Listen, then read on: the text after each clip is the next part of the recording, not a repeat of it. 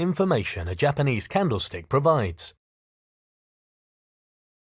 In this video, you will learn how to ascertain the balance between the buyers and the sellers, what the size of the wicks of a candlestick tells you, what a doji shows you, and finally, why you should be careful with candlesticks that have not yet closed.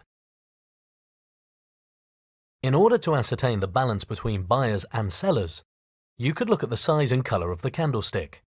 When the body of the candlestick is bearish but small, as you see here, there is a relative equilibrium between the bulls and the bears. We can see that because the candle is bearish, there is slightly more selling pressure than buying pressure. As more bears enter the market, the selling pressure increases and the body of the bearish candles become longer under this added selling pressure. This is because the extra selling pressure is moving the price further down.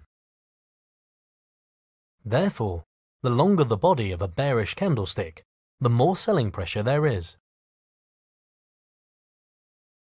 This is the same when bullish candles form.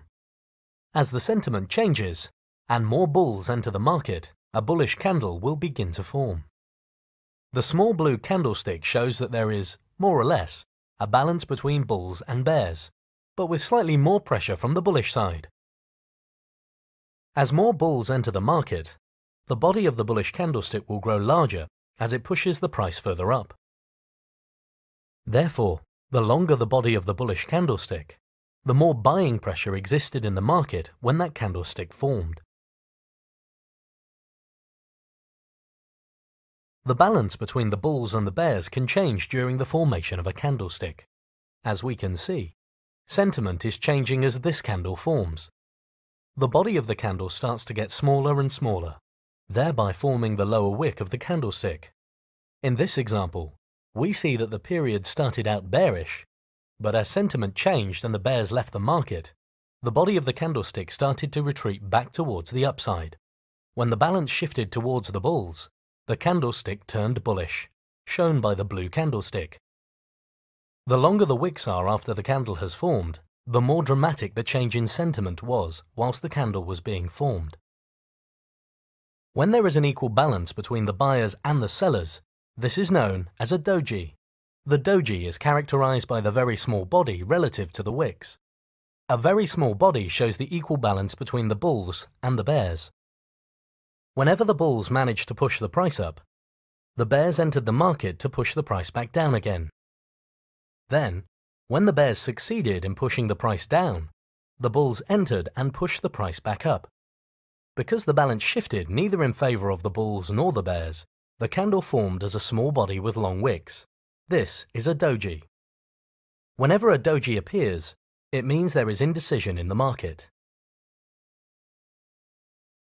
A lot can happen during the period in which a candle forms, and the balance in power can shift from one side to the other.